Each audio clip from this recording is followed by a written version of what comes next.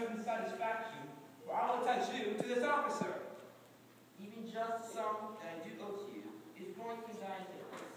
In the instance thy nephew, that Champion, pleading you, walk me down to his house. I will discharge my bonds and thank you too. Save you the trouble, see where he comes. Romeo, while I go to the goldsmith's house, go thou and buy a rope's end. That will I be stolen on my wife and her confederates, locking me out of my doors by day. But soft, I see the goldsmith. Get thee gone, buy thou a rope, and bring it home to me. I buy a rope, I buy £1,000 a year. A man as well off to trust you. I promised your presence and the chain, but neither chain nor gold came to me. Belike you thought our love would last too long, if it were chained together, and therefore came not. Use a note.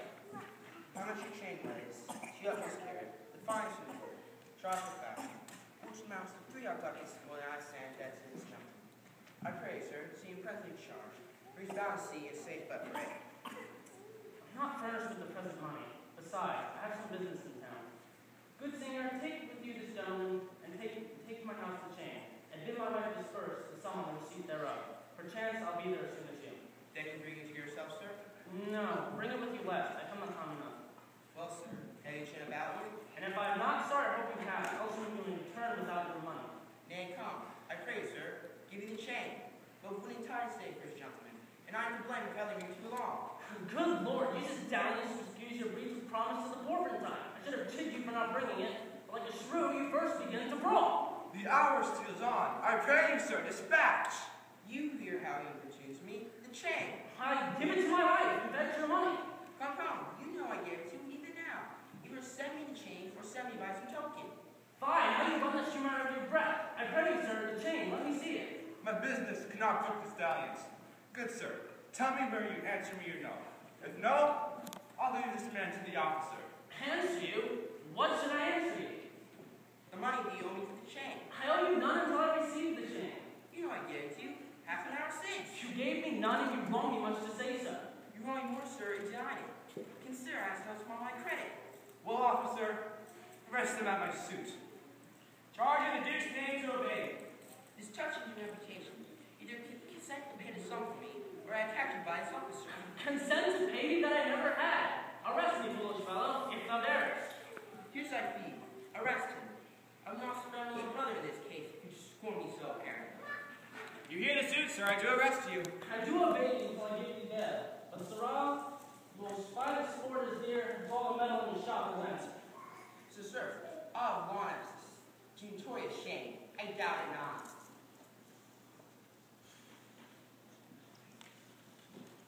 Master, there is a bark of epidamnum that stays until her owner comes aboard. Then she bears away. Our Fridays I have made aboard. I have bought the oil, the balsam, and the aqua vitae. What? Are you a madman? How you peevish sheep? What ship of epidamnum stays for me? The ship you sent me to hire waxes. Thou drunken slave, I sent thee for a rope and told thee to what purpose and what end. You sent me to a rope's end as soon. You sent me to the bay for a barb. I'll debate this matter at more leisure, and teach your ears to listen to me with more heed. To Adriana, villain, hide thee straight, and give her this key, and tell her in the desk, covered with Turkish tapestry, there is a purse of ducats. Have her send it, tell her I'm arrested in the street, and that shall bail me. Hide thee, slave, be gone. On, officer, for prison will come. To Adriana's, that is where we dine, where Dulcibel then claiming for her husband. She is too big, I hope, for me to compass. Thither I must go, for servants must their master's minds fulfill.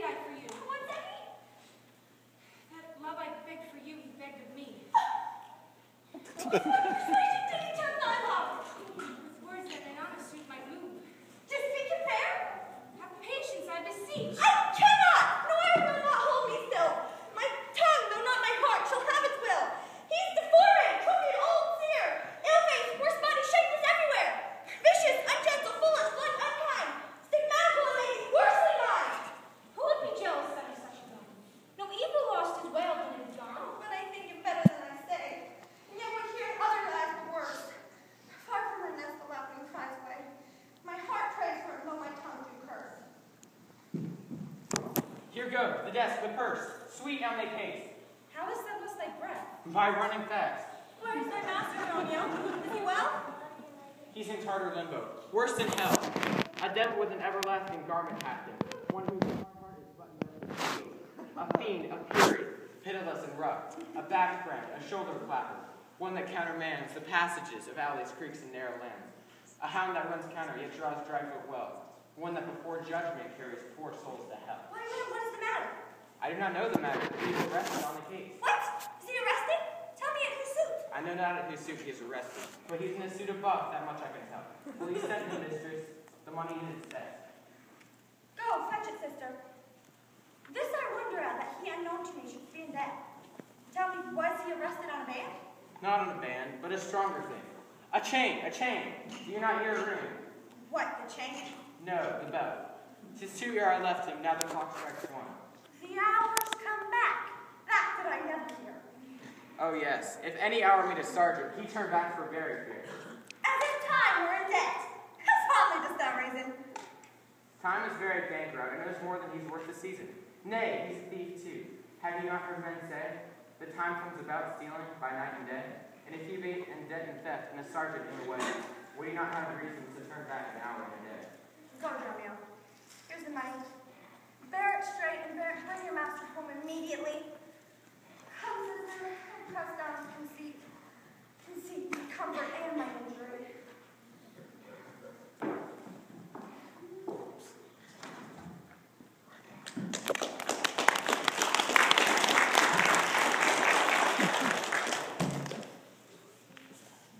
There's not a man I meet but doth salute me. If I was a well-acquainted friend, and everyone doth call me by my name. Some tender money, some invited, some thank me for kindness, some others offer me commodities to buy. Even now, a tailor called me into his shop to show me silks that he had bought for me, and therewithal took measure of my body. Sure, these are imaginary wiles, and none but Lapland sorcerers do inhabit here. Master, here's the gold you sent for. What? I hear I can picture that old Adam in your hair. What gold is this? What Adam dost thou mean? Not the Adam that kept the paradise, the Adam that kept the prison. He that went into cast and not slain the prodigal. He that stuck behind you like an evil angel and bid you forsake your liberty. I understand thee not. No, why 'tis a plain case. He that went on the fast by all another case. He that took pity on decayed men and gave them suits of durance. He that would do more exploits with his mace than a Morse fight. Thou meanest an officer? Yes, the sergeant of the band. He that would take any man's answer that broke his band. He that thinks all men asleep and tells them God give you good rest. Well, sir, there rest in your foolery. Is there any ship put forth tonight? May we be gone? I brought you word an hour since that the bark of the expedition put forth tonight. Then you were hindered by the sergeant to tarry the whole delay. Here are the angels who sent me to deliver you. The fellow's distract, so am I. And here we wander in illusions. Some blessed power deliver us from hence. Well met, Master Nicolaus. I see you found the goldsmith now. Is that the chain you promised me today? Satan avoid, I charge thee, tempt me not. Master, is this Mistress Satan? It's the devil. Nay, she is worse. She is the devil's dam. Here she comes in the habit of a light wench. Thereof the wenches say, God damn me. That is to say, make me a light wench. It is written they appear to men like angels of light. Light is an effective fire. Fire will burn. Ergo, light wenches will burn. Come not near her. You're mad and you are marvelous, Mary, sir. Will you go with me? We'll vend our dinner here? Master, if you go, expect spoon meat, or bespeak a long spoon. Why? He must have a long spoon to eat with the devil. Avoid thou me. What tellest thou me of supping? Thou art as you all are, a sorceress. I conjure thee to leave me and be gone. Give me the ring you had in mind at dinner, or for my diamond, the chain you promised. I'll be gone, sir, and not trouble you. Some devils ask for the parings of one's nail, a rush, a nut, a cherry stone. But this devil, so covetous, would repress a chain. Master, be wise, and if you give it her, the devil will shake the chain and fright us with it. I pray you, sir, my ring or else the chain. I hope you don't intend to cheat me so. Avaunt thou, witch! Come, Romeo, let's go. Fly says the peacock, Mr. Sagan. Else would he never so demean himself. I really have a mind with 40 ducats. And for the same he promised me a chain. Both one and the other he denies me now. A reason that I gather he's mad, besides his present instance of rage. As a matter down told it, of his own doors being shut against his entrance. He, like his wife, acquainted with his fits, probably shut the doors on purpose against his way. My way is high home to his house to tell his wife, being lunatic, he rushed into my house and took perforce my ring away. This course I fit to choose. For 40 ducats is just too much to lose.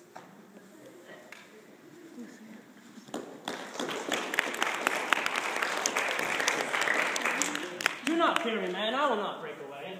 I give thee, ere I leave thee, so much money to warrant thee, and I rent this for. My wife is in a wayward mood today. I will not likely trust the messenger. I should be attached to an Ephesus. I tell you, it's not harshly in her ears. Oh, here goes my man. I think he brings the money. How now, sir? Have you got what I sent you for? Here's thy warrant. Will you pay them all? But where's the money? I gave the money for the rope. 500 ducats? For a rope? I'll serve you 500 at that rate. To what end did I bid thee hie thee home? 2 ropes then, sir. And to that, sir, I welcome you. Patience. Thank you for me to be patient. Hold that tongue. I'm in adversity. Rather persuade him to hold his hand. Thou wholesome sons of villain! I would have run out of senses that I would not feel your blows. Thou art sensible in nothing but blows, and so is an ass. I am an ass indeed. You may tell by my long ears. I have served him since the hour of my activity, and have nothing at his hand but blows. When I am cold, he heats me with beatings. When I am warm, he cools me with beatings. I am woken with it when I sleep, risen with it when I sit, driven out of doors with it when I go from home, welcomed with it when I return. Nay, I bear it upon my shoulders as a beggar wont to rat. And I think when he hath blamed me, I shall beg with it from door to door. Come, go along. My wife is coming yonder. Mistress, the speech I have condemned. Respect your end. Rather cautious like a parrot. Beware the rope's end. Wilt thou still talk? How say you now? Is your husband not mad? Good Dr. Pitt, you are a conjurer. Establish him in his true sense, and I will please what to demand. Bless how fire and how sharp he looks. Mark, he trembles in his ecstasy. Oh, give me yours. Let me feel your pulse. Here's my wrist. Let it feel your ear. House within this man, to you the possession of my holy prayers, and to thy state of darkness hide me straight. I conjure thee by all the saints in heaven. Peace, cunning wizard, peace. I'm not mad. Oh, well, thou art not, Cornish dreaded soul. You making you? Are these your customers? Did this man with the saffron face rebel and feast at my house today? Whistle upon me the guilty doors, and I deny to enter my own house? Oh, husband, God does know you dined at home. Where would you have remained until this time, free of these slanders and this open shame? Dined at home? What sayest thou? Sir, simply say you did not dine at home. Were not my doors locked up and I shut out?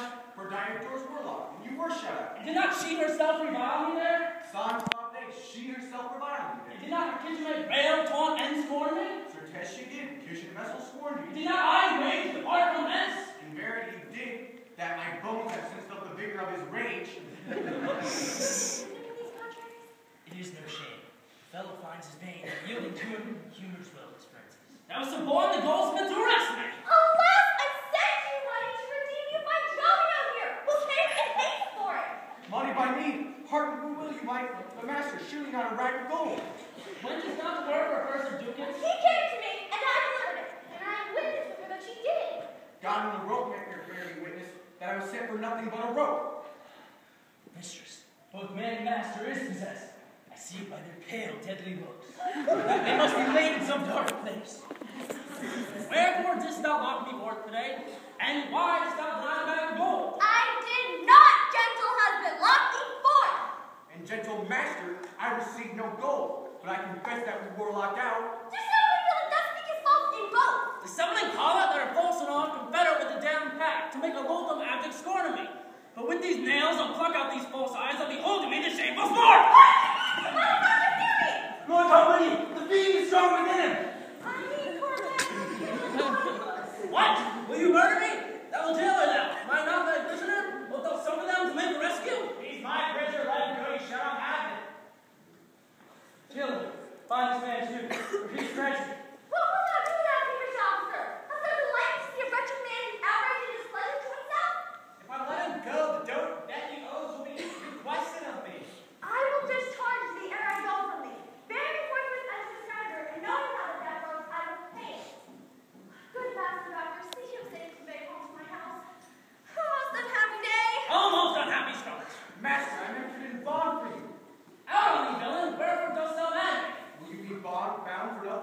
Command me, master. Cry the devil.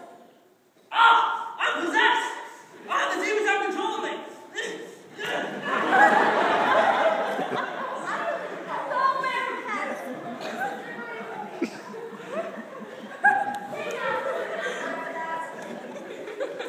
One Angelo, a goldsmith, do you know him? I know, man. What is that here? Some 200 ducats. And how about you? By a chain your husband had requested of him. When is your husband all enraged today came into my house, took away my ring? The ring I so kind of figured out was only straight after that I met him with the chain. It may be so, but I did not see it. Come, Gerald, bring me towards the gold with this. I want to take you on the barge. God, for thy mercy, they're loose again! And come to make the sword, come back!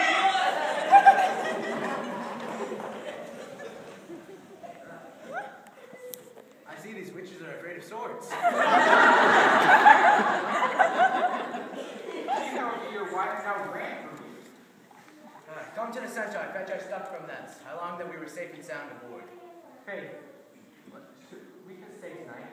They will shoot you saw they speak as fair give us gold. Methinks but for that mad mountain of flesh that lay claim to me, I would find in my heart to stay here this night. I will not stay tonight for the town, and therefore wait to get our stuff aboard.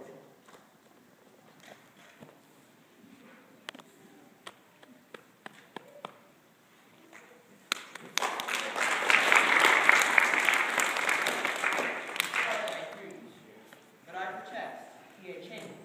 But most of his honesty, he thought denies it. How is the ministry here in the city? A very venerable church. Credit highly second to none, that lives in the city. He ordered my bear my wealth at any time. Speak softly. Yonder is the thing he walks. Tis so, and that self-chain about his name, which he swore most monstrous had. Please, sir, don't hurt me. I'll speak. Senor Nicolaus, I wonder much that you was so shame and trouble, and not without some scandal to yourself. This circumstance, and also to deny, this chain, which now is opened, besides the charge, the shame, the imprisonment, you done wrong to this, my honest friend, who but for staying on our compasses has hoisted sail and put to sea today. This chain, which you had, can you deny? I think I did. I never did deny it.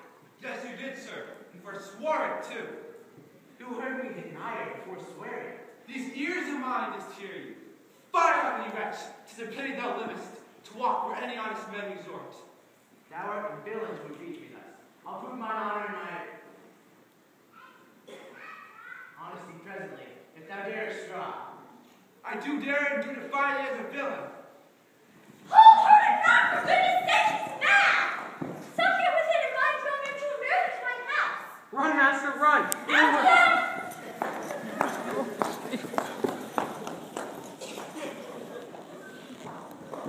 This is some prior, in armor spoiled.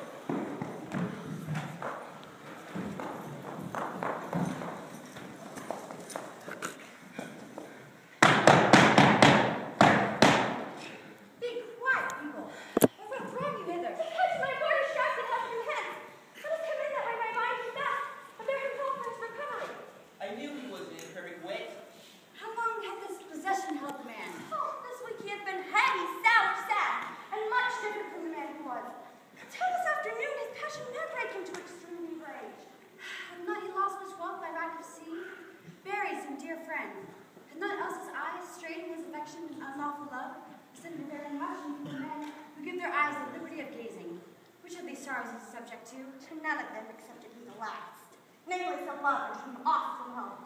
Should I would not have apprehended him? Why, so I did. I but not rough enough. As gracefully as my modesty would let me. Happily in private. And in assemblies too. I but not enough. It was the company of our conference. In bed, he slept not for my urging it. At board, he fed not for my urging it. Alone, it was the subject of my theme. In company, I often commanded it. Still, but I tell him he was vile and bad. Thereof comes that the man is mad. The venom clamors of a jealous woman. Poison's more deadly than a mad dog. Seems his sleeps were hidden by thy railings. Thereof comes that his head is light. It seems his meat were sauced with thy upbraidings. Thereof. She never apprehended him with my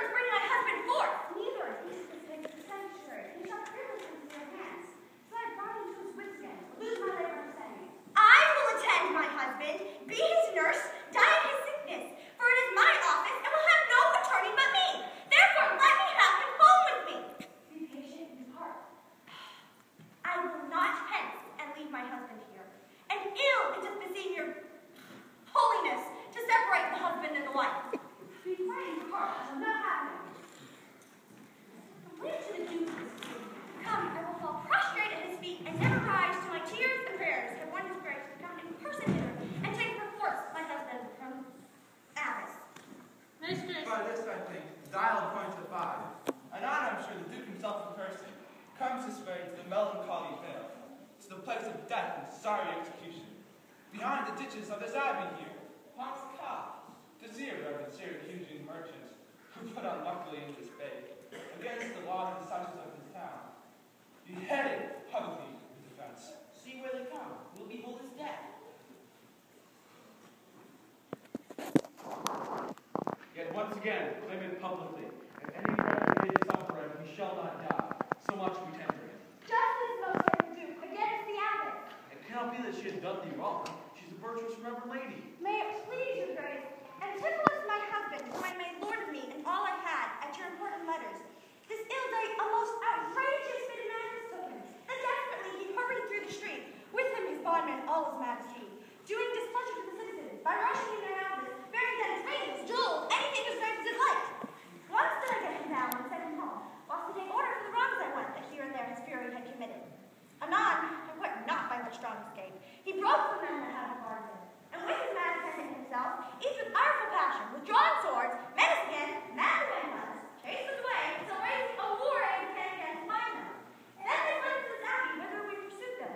And here the abbot shuts the gates at us, and will not suffer us to fetch them out, nor send him forth that we may bear him hence. Therefore, most gracious Duke, with thy command, let him be brought forth before the hands for help.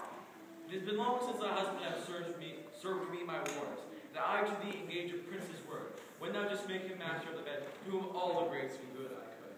Therefore some of you go and knock upon the abbey gate, and bid the lady abbess come hither. I will determine this before I stir. Mistress, run and save yourself. My master and his men are both broke loose. Peace, fool! Thy master and his men are here, and it is false thou dost report with us. Get out of the way! I'll kill him!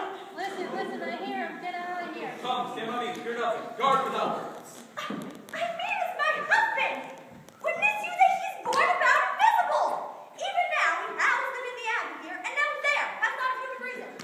Justice, most gracious Duke, even for the service that long since I did thee, when I bestood thee in the wars and took deep scar to save thy life, even for the blood that I lost for thee, now grant me justice. Unless the fear of death doth make me dote, I see my son Antipholus. Andromeon, justice, sweet prince, against that woman there. She whom thou gavest to be my wife, hath abused and dishonored me, even in the strength and height of injury. Beyond imagination is the wrong, that she this day has shameless thrown on me. Discover how, and thou shalt find me just. This day, great Duke, she shut the doors upon me while she with her harlots feasted in my house. A grievous fault. Women, say, is that so? No, my good lord! Myself, he, and my sister, today did dine together, and that is false he burdens me withal. Ne'er man look on day nor sleep on night, but she tells to your highness simple truth. O virgin woman, in this your both were sworn.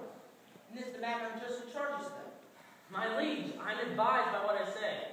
Neither disturbed with the effect of wine, nor heedy rash, I'll bite my wrong to make one wiser man. This woman locked me out from dinner this day. That goldsmith there were not packed with her to witness it, for he was with me then. He left my side to go fetch a chain, promising to bring to the Porpentine whereabouts are, and I did dine hither. Our dinner done, and he not coming hither, I went to seek him. In the street I met him, and in his company, that gentleman there. There did this perjured goldsmith swear me down that I this day of him received a chain, which God he knows I saw not. He did arrest me with an officer, I did obey, and sent my peasant home for certain ducats, but he would not return. Then fairly I bespoke the officer to go in person with me to my house. By the way, we met my wife, her sister, a rabble more of our confederates, and along with them they brought one pinched, hungry, lean-faced villain, a mere anatomy, a mountebank, a threadbare juggler, and a fortune teller. This needy, hollow-eyed, sharp-looking wretch, a living dead man. This pernicious slave took on me as a conjurer, gazing in my eyes, feeling my pulse, with no face, outfacing me, cries out I was possessed. Then all together they fell upon me, bound me, bore me hence, and in a dark and dangerous vault at home, left me and my man both bound together. When I gained my freedom, I ran hither to your grace to seek ample satisfaction for these deep chains and great indignities. Truth thus far, I witnessed with him. He died in my home, but was locked out. But how did such a chain of thee or no? He had, my lord, and when the people saw him running here, they saw the chain about his neck. Besides, all will be sworn. These ears of mine diss to you, confessing to the chain of him, after you first forswore it on the march. And thereupon I began to fight you. And you fled into this abbey here, from whence I think you come by a miracle. I never came within these abbey walls, nor ever didst I fight you. I never saw the change, help me heaven, and this is false, you burden me with all. My, what intricate impeach of this? I think you have drunk with Circe's cup. If here you housed him, here you would have been. If he were mad, he would not plead so coldly. You say he dined at home, but the goldsmith here denies it. Sirrah, what say you? Sir, he dined in the porpentine with her. He did, and my finger snatched that ring. 'Tis true, my liege. This ring I had it. Did you see him enter hither by the abbey? As sure, my liege, and I do see your grace. Why is this strange? Some of you go on now, knock on the abbey gate, and bid the lady abbess come hither. Who's trying to do? Thou save me, speak a word. Haply, I see a friend who will save my life, and pay the sum that may deliver me. Speak freely, said vision, what thou art. Is not your name, sir, called Antipholus, and is this not your bondman, Dromio? Within the saddle, sir, I was a bondman. But he, I thank, is not my calling too. I am your Romeo, and his man, unmarried. I'm sure you both remember me. Ourselves are humorous, sir, by you.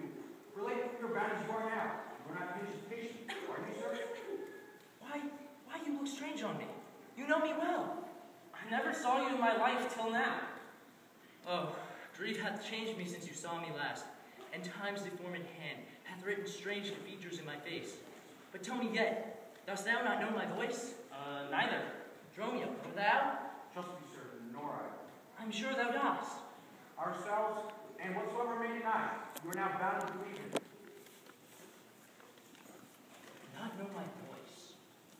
Oh, time's extremity, hast thou so cracked and splitted my poor tongue, that now here, in 7 short years, my only son knows not my feeble key of untuned cares?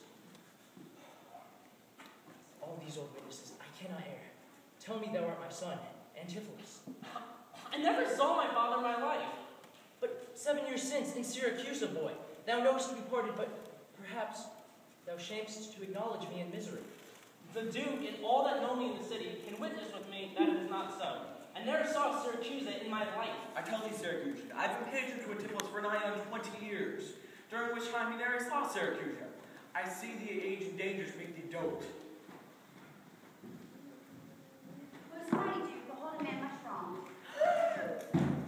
I see 2 husbands with mine eyes deceiving. One of these men is genius to the other. Which is the natural man, and which the spirit? Who deciphers them? I, sir, am Dromio. Command him away. No, sir, I am Romeo. Let me stay. Thou art a genie, art thou not? Or else his ghost? My old master, who hath bound you here? Whoever bonds him, I will loose his bonds, and give a husband by his liberty. Speak, old Aegean, if thou beest the same man that once had a wife called Amelia, who bore thee at the burden of 2 fair sons. Speak, old Aegean, and speak to the same Amelia. Here his morning story starts right, with these 2 Antipholus so alike, and these 2 Dromios, one in semblance of the other. Besides her urging wreck at sea, these are the parents of these 2 children, which are accidentally met together this day. If I dream not, thou art Amelia, and if thou art she, tell me, where is the son that floated with thee on the fatal raft?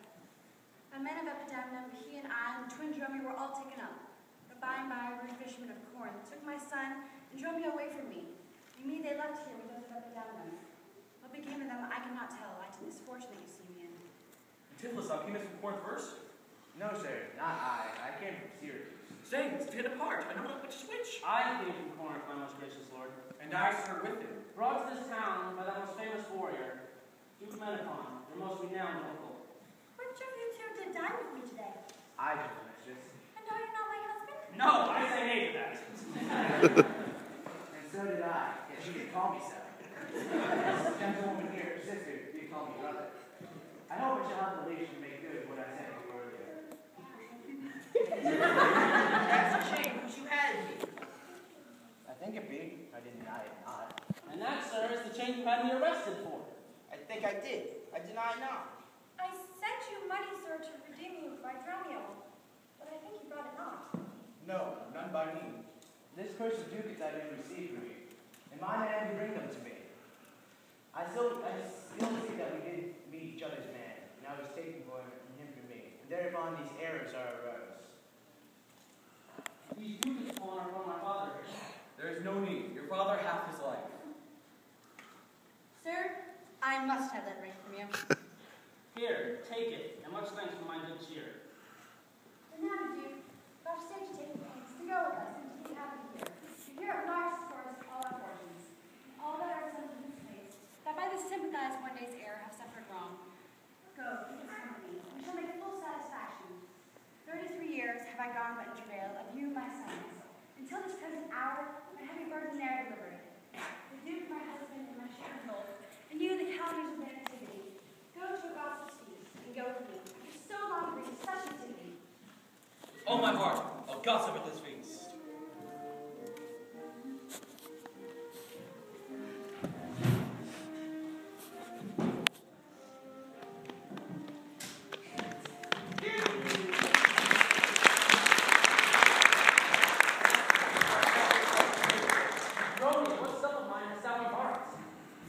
Your luggage that lay host to the centaur.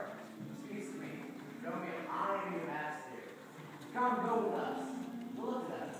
Embrace your brother, rejoice with him.